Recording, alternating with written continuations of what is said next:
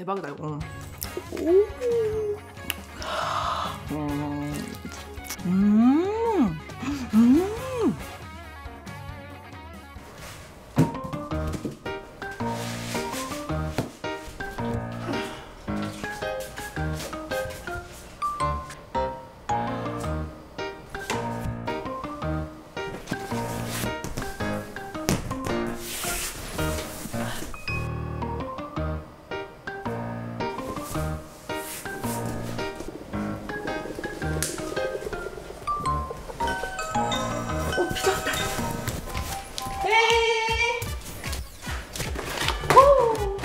배달 만족도 1위 비스트로 피자 먹어볼까요? 안녕하세요, 쏘영입니다. 오늘 먹을 음식은 비스트로 피자. 일단 굉장히 다양하게 있는데 소개부터 해드릴게요. 이쪽은 로제치킨 피자, 이쪽은 화이트치킨 피자, 할라피뇨 피자, 매콤 전보 닭다리, 치즈 오븐 스파게티, 그리고 소스로는 좀 특이하게 요거트 소스가 이렇게 왔어요. 그리고 또 하나 더. 이 두 개가 왔는데 콜라 말고 이 비스트로 피자는 샹그리아랑 모스카토도 같이 왔습니다. 구독, 좋아요 눌러주세요. 맛있게 잘 먹겠습니다. 먼저 샹그리아부터. 오, 차가워.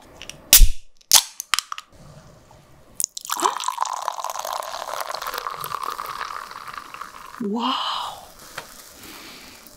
레드와인 향기. 모스카토.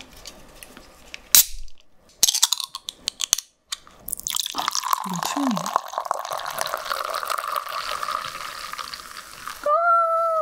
모스카토부터 먹어볼게요.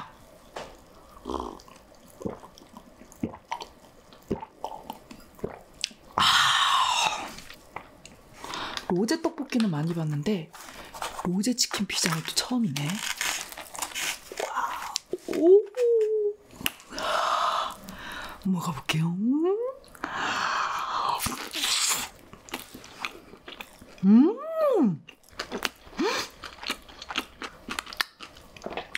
이 치킨에서 로제 향이 나요. 그리고 이 토마토랑 할라피뇨가 약간 느끼할 수 있는 맛을 잡아주는 것 같아요.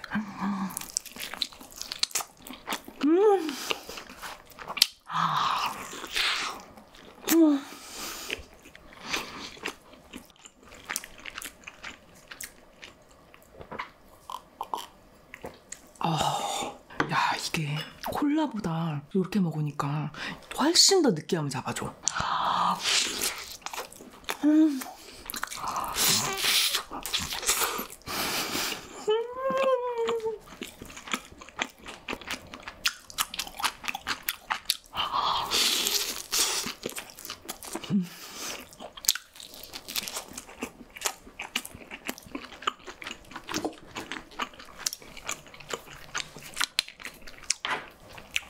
이 빵 부분은 핫소스를 뿌려가지고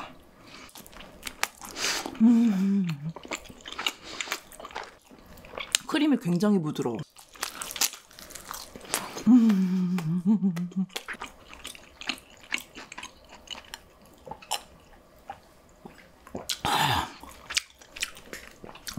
화이트치킨 피자. 와,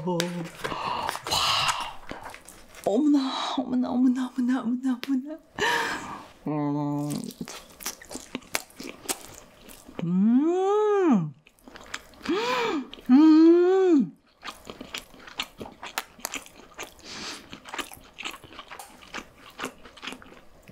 여기 이 렌치마요 소스가 토마토랑 너무 잘 어울리고 덜 자극적이라서 애들이 되게 좋아할 것 같아요.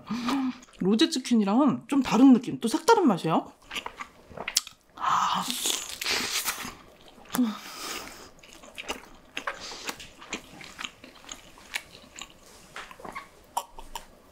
이거 계속 들어가네.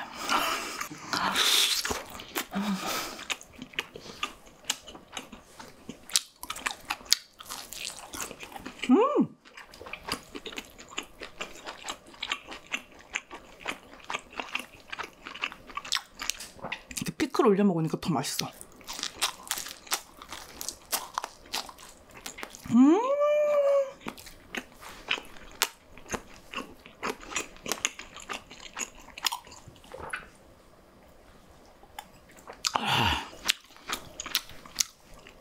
자, 이번에는 할라피뇨 피자. 할라피뇨 피자? 약간 매콤할 듯한 색깔이죠? 아, 여기는 크러스트에 이렇게 소세지가 들어가 있어. 특이하니까 뒤에서부터 한번 먹어볼게요.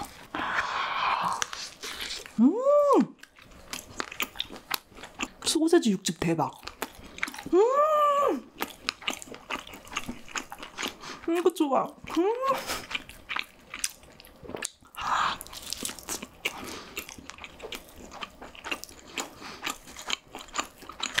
이게 보시면 할라피뇨랑 페퍼로니랑 같이 들어있잖아요. 그래서 짭짤한 맛이랑 매콤한 맛이 어울려갖고 이렇게 환상적인 조합? 맥주랑 되게 잘 어울릴 것 같아요.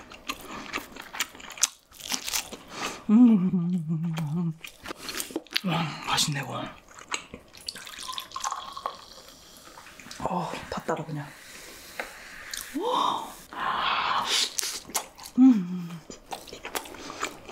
술이랑 먹어야 돼.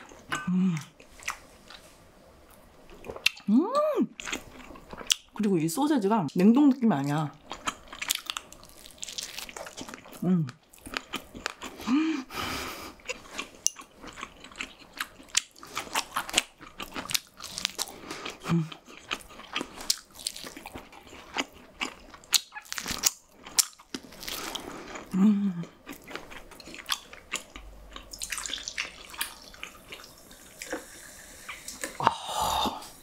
되게 맛있게 매워요.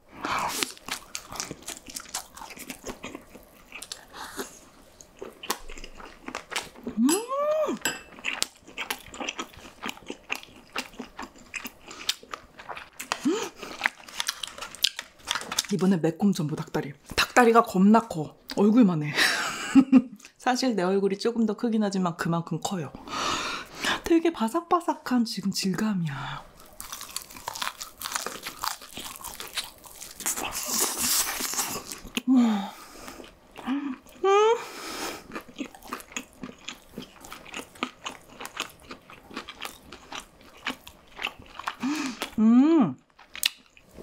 껍질이 그리고 되게 바삭바삭해.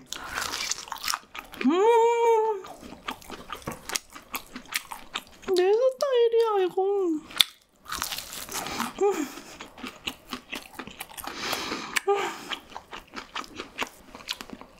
야, 이번에는 약간 핫소스 뿌려가지고, 야, 이거 피자도 먹고 싶고 치킨 닭다리도 먹고 싶을 땐 비스트로에서 시키면 되겠네.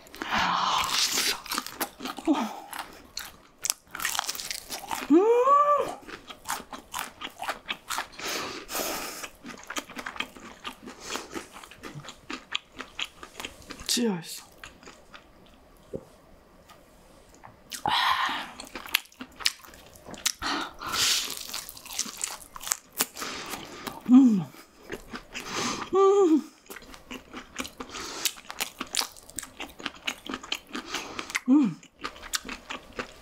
먹다가 계속 먹으니까 좀 취하네. 기분이 좋아 취하는 건지 맛에 취하는 건지.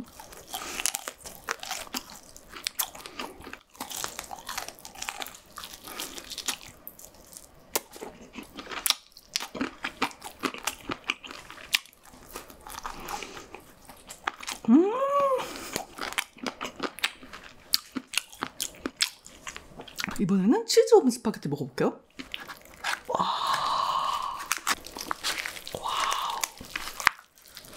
어머, 돌려서 돌돌돌돌돌돌.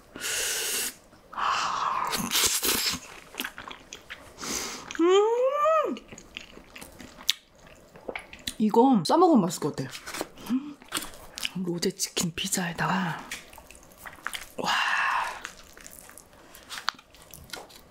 딱 올려서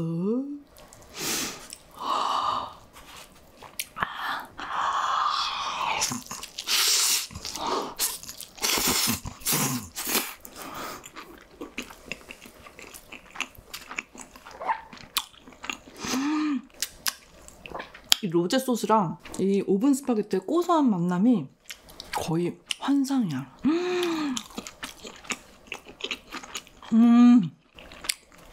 대박이다 이거. 와, 진짜 맛있다. 이렇게 올려가지고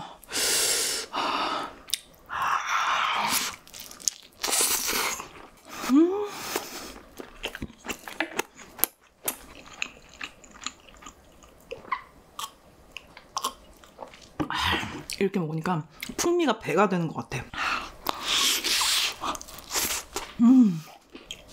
맛있다. 요거트 소스. 보통 갈릭 소스는 많이 봤어도 요거트 소스는 처음인데 찍어서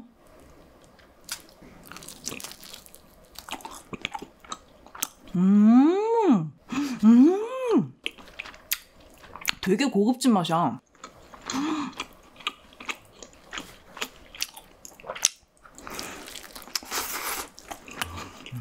맛있네 이거.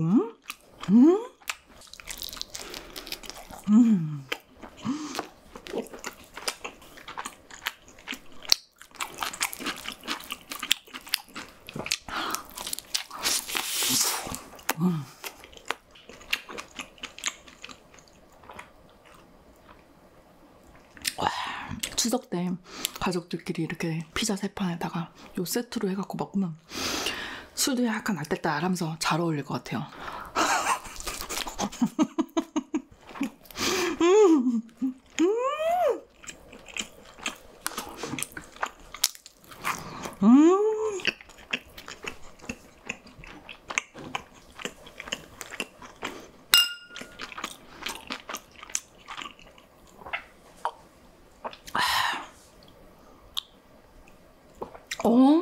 자, 파스타를 좀 이렇게. 나는 면이 너무 좋아. 치킨이랑. 왠지 이것도 엄청난 맛일 것 같아.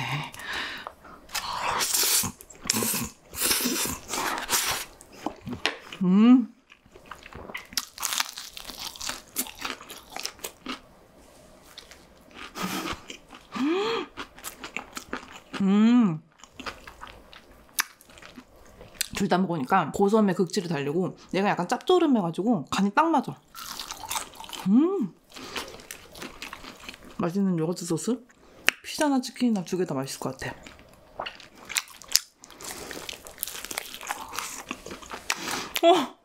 이거 대박이다. 이 파스타는 피자랑도 그렇고 이 치킨이랑도 굉장히 잘 어울려요.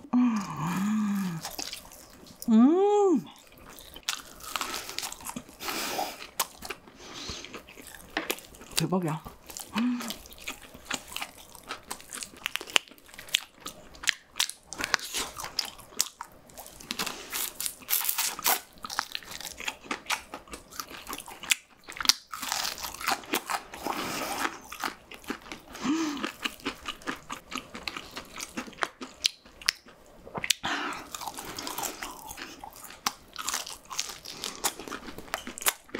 너무 맛있어.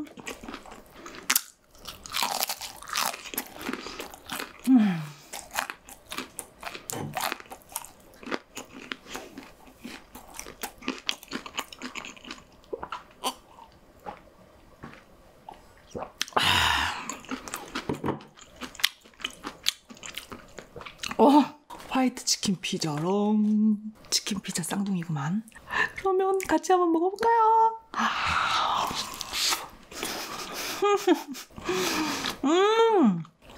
비스트로 피자가 피자뿐만 아니라 파스타, 치킨, 소스 다 잘하네.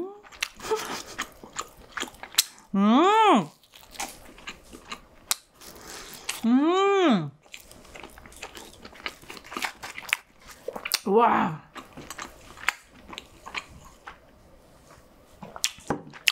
추석 때 홀로 지내지 말고 비스트로 피자와 함께 하세요. 진짜 맛있어요. 오늘도 정말 너무너무 맛있었어요.